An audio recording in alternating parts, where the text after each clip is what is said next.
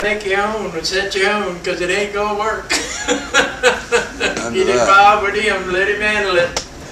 And he'll give you that peace, like Isaiah 26:3. He says, I'll keep them in perfect peace, whose mind is stayed on me. Amen.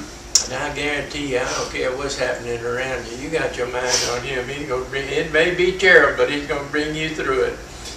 I just can't forget what he told me one day, years ago, when I was growing up in the Lord, and I still am growing up in the Lord, learning every day. But I was mumbling and grumbling, and times were rough. And God spoke to me and said, son, I never promised you the valley of the shadow of death was going to go away. I said you'd be able to walk right through it. Says, the problem with you, you're holding my hand, but you got me behind you and telling me, come on up here when I need you. I'll call you.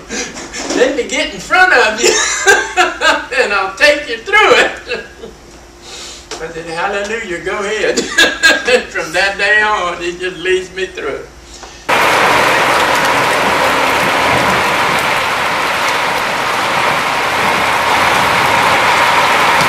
Cymbals, praise him upon the high sounding cymbals. Let everything that hath breath praise the Lord. Praise ye the Lord. So everybody got breath, say, praise the Lord. Brother.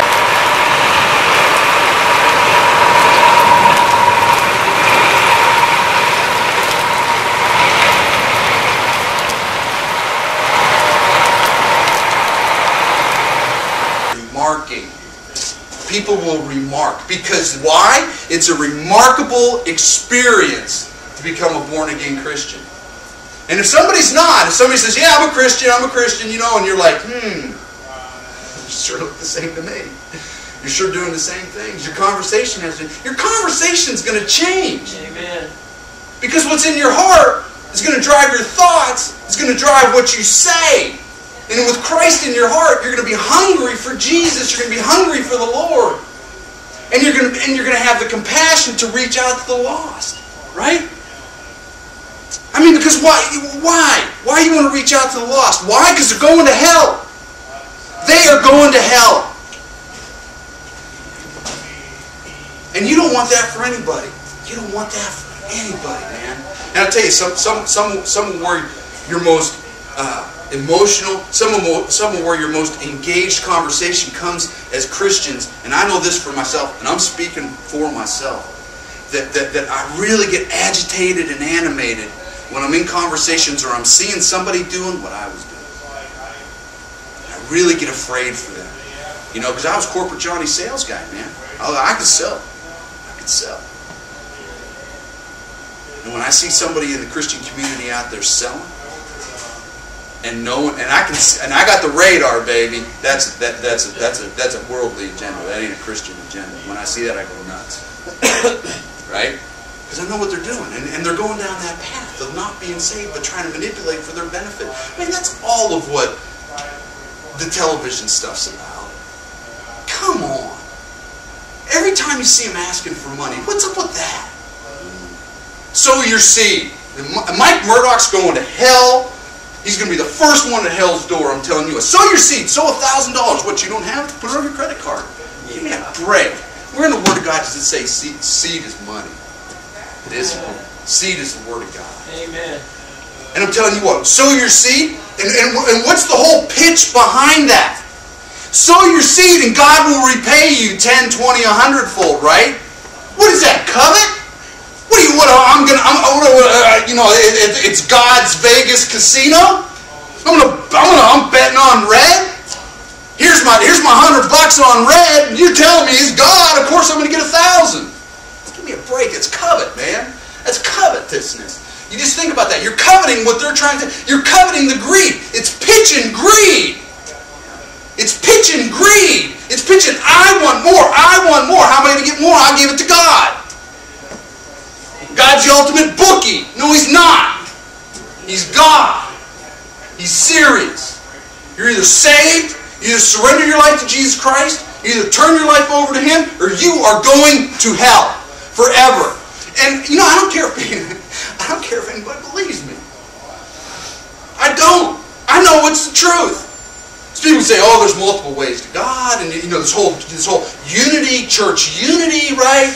You know, let's all unify as people who believe in God. So you got Buddhists and Muslims and you know, all these people coming together. Oh, let's just all worship together. Oh, fine.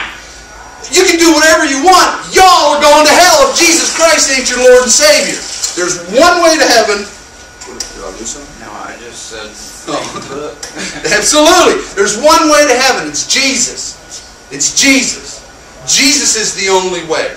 You can do whatever you want. That's the truth. And everybody will find out one day.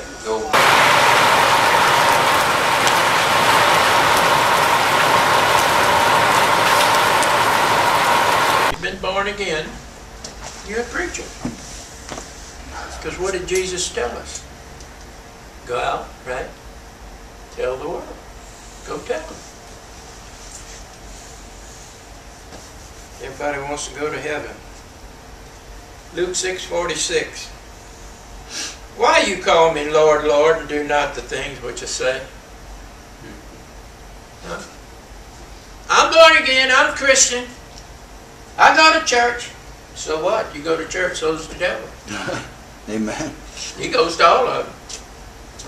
Don't do him no good, does it? Well, I sit in church. Well, you can sit there all you want. Go straight to hell, too. That's all you do. These preachers on TV, how many times have you heard them? Send me your money and I'll go for you. Where's that in here? Where's that in here? Send me your money, I'll go for you. You just sit there. Hogwash. That's the biggest lie ever been told. God wants to and will use you right where you are. Right where you are. On your work, wherever you go. All you and I have to do is be willing and obedient. And if you love the Lord and you really saved, when people say things, you can't help but come out with Jesus or God or something about Him. My wife and I wanted to go shopping over here. I love her. She shops for 3 hours and don't buy nothing. That's a good woman. Yeah. She's been doing that for 35 years. Yeah, I'm serious. She shops and looks. Oh, I like this. I said, well, buy it. No, I don't need that. Yeah, 3 hours we're in here walking through stores shopping. You ain't bought a cotton picking thing. So we go eat over here at the Pizza Hut. And the lady came to the table. I guess she was getting off, so she left. And then another young lady took care of us. After she brought us the pizza and everything. And when she comes to the table, she says, and if y'all need anything else, just raise your hands. And I'm serious. My hands went straight in there, and so did my wife's. Straight in there.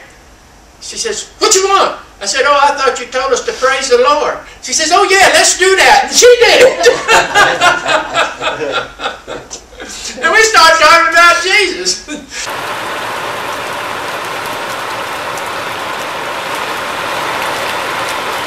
Believes in God. She's all screwed up as far as, you know, what all that looks like. And we're talking yesterday, I don't know how we got on the subject, but she said she was watching one of these paranormal shows.